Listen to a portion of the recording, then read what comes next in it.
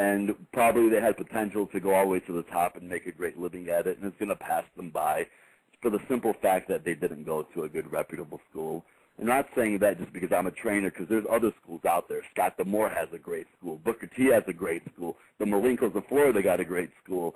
And you can go wherever you want, but make sure it's a good school, somewhere that has some students where they went somewhere where you can have contacts, and someone that will help you get bookings.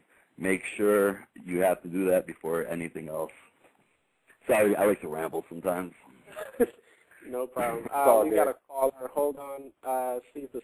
You mind answering questions? Oh, not at all. That's fine. All right. Hello, caller. You are on Hit the Ropes. Hey, it's John. How you doing? Hey, what's going on, John? Got a question for Truth, Martini? Yeah. How many years do you think it takes for a wrestler to get into a business after from training? Now, when you say into a business, do you mean like one of the bigger companies, or what do you mean? Yeah, either like a TNA group or Japan or like WE. Okay, well, it all depends. It all depends on the students. Again, like earlier, if you were listening, it took my student Zach Gowen 9 months to make it to the WWE. It took my student Alex Shelley 4 years to make it to TNA, and it just varies. I remember when I first started in '98, I was on a show with Test, the kid who passed away. After his 10th match in Independence, he got signed by the WWE. It just varies, you know. And again, the other guys from this area, guys like Rhino, because I'm pretty good friends with Rhino, it took him 6 years to make it to the ECW. It's pretty much what you put into it is what you get out. How hard you push yourself, how many bookings you take, because you got to get your name out there. Again, out of sight, out of mind. If people don't know you're out there, ain't nobody going to know you exist. And I remember back in the day, Jimmy Jacobs and Alex Shelley, they would travel 8 hours to go work for IWA Mid-South. Are you guys familiar with that company? Right. IWA Mid-South? Yeah. 8 hours every single weekend. 8 hours there, 8 hours back, sometimes double shots, because that company has good, like they're on Smart Mark Video a lot, and they sell DVDs all over the world.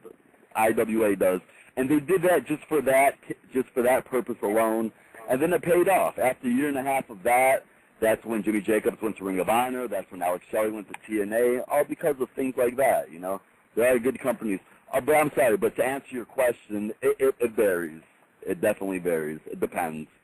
Guys can get signed right away. Some guys, my trainer, it took him 12 years. My trainer, Al Snow, it took him 12 years to get signed to the WWE. It took one of my students 9 months to get signed there. And it just varies, all in between. It just depends if you got what they're looking for at the time, because they always change their mind on what they're looking for anyways. It happens all the time.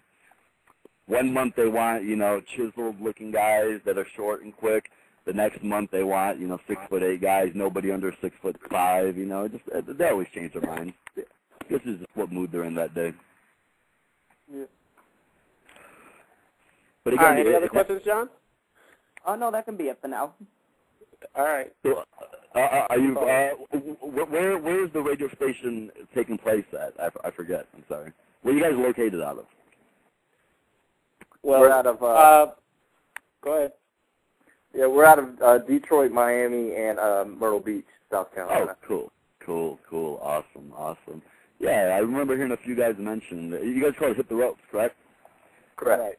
Yeah, I heard. I actually heard a few workers talk about you guys. You guys are doing pretty good for yourselves, huh? Oh, that's awesome. I love to hear we're getting talked about. Oh yeah, for sure, definitely. Yeah, because I've heard that name a few times, Hit the Ropes Radio. So we're back up now. For those, we've talked a lot about your training and what it takes to get in the business. Let's go back a little bit and what is your biggest achievement as a wrestler? You've been in WWE. What was your moment that you can you hold on to? Okay, I know exactly what it was, to be honest. Okay, it was my first match I had for the WWE. And again, when I started wrestling, I started actually a little late compared to other people. I started training for a pro wrestler when I was 23 years old. And usually guys start at 18, 19, but I started a little late, but that's okay. But as a kid, I remember me and my cousin, because I was just like every other wrestling fan, you know. We'd had our wrestlers that we loved and we mimicked and all that kind of stuff. And I remember that when I was a kid, I used to imitate Howard Finkel, the ring announcer, a lot, you know, because I just thought he had a great, great voice, right?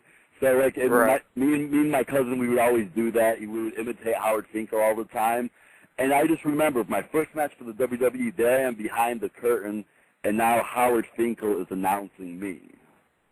And just something clicked right there, and I was just like, that is, like, it was just surreal. It was, like, almost, like, unreal. I was like, you know, I used to imitate this guy when I was a kid, and now here he is mentioning me, you know, here he is announcing me. So that was, like, one of the first moments where we're just like, wow, this is, like, incredible.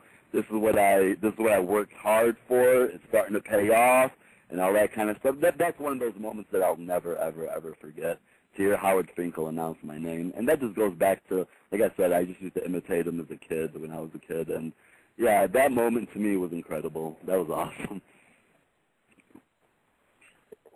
Yeah, we're still waiting the day that Howard Finkel calls out Hit the Ropes Radio, but, you know, it'll happen, you know, within the next day or two, I'm sure.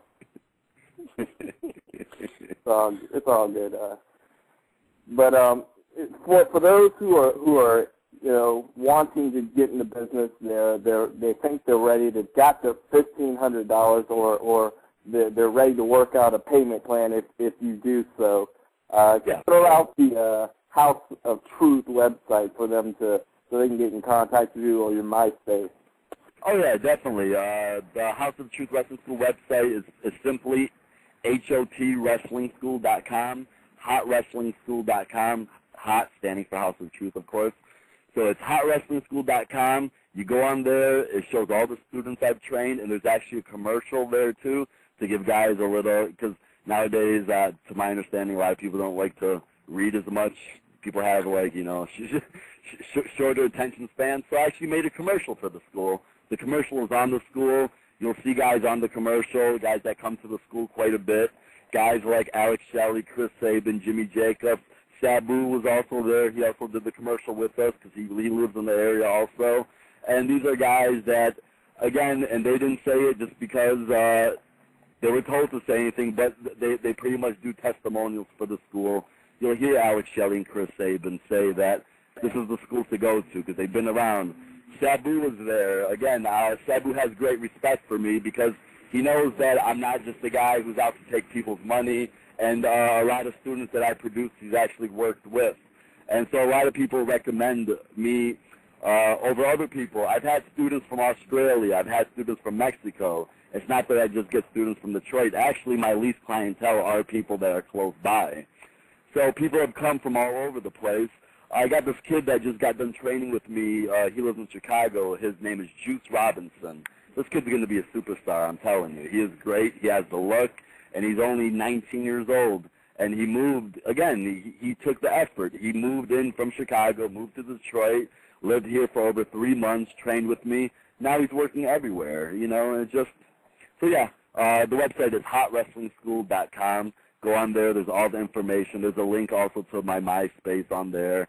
You can send me an email. You can go to my MySpace, look at the pictures, watch the commercial, and all that other stuff. And again, I challenge anybody out there to go ahead and, you know, do research. Look at other schools. Look at their prices. Look at what they offer and all that kind of stuff. And go ahead and make the choice for yourselves. But definitely, HotWrestlingSchool.com. Yeah, you definitely have the reputation. We need to get Demetrius over there, and we need to tape like a so you'll want to be a pro wrestler and just have you just do your thing, you know, and just wear him out. Of him. Yes. Well, Demetrius, you are more than welcome to come down whenever you want.